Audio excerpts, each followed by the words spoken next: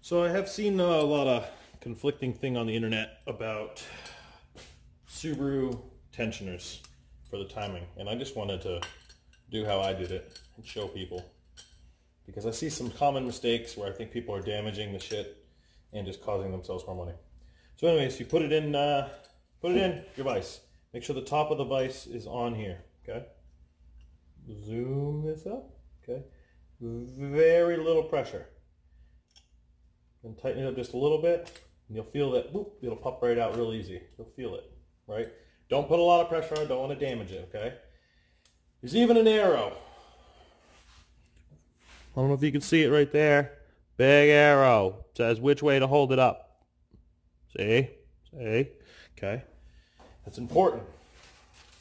In the instructions, it tells you. Okay? And then you have to do this 3 times. And you just basically slowly open it up. And as you'll see, the piston will move out.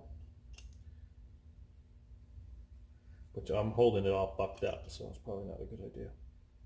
Oh, and then it'll fall right out. Then when it falls right out, you gotta go back. And you gotta close it back up. Nice and slow. I do like a little half turn, slow down.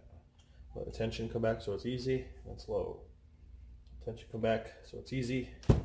You just go slow, you know? You can do that 3 times. I'm just gonna do it on camera for you so you can see how long it really should take. This shouldn't be going fast. You need to wait. If you don't wait, you're not really doing too much for it. And then how I know I'm back home is if the pin can go in. So easy that pin goes in and out. Don't push it down more than that then, because you'll damage it. You just come back out. Go nice and slow.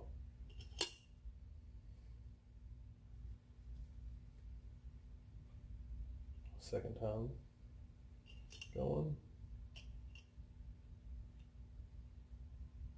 Then this is the third, or the second time going up.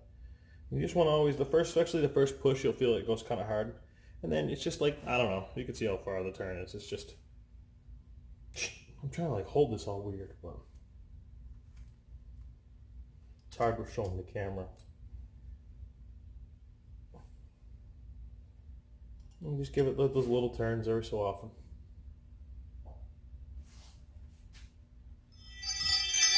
And that is O'Reilly. They're delivering pots.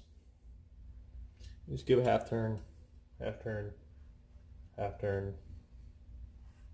And you just give it some time. It should take a little bit of time.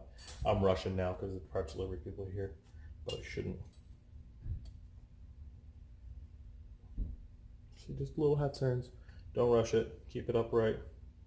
Keep saying keep it upright as I'm tilting it back to look at it with you guys. I don't want to over tighten it.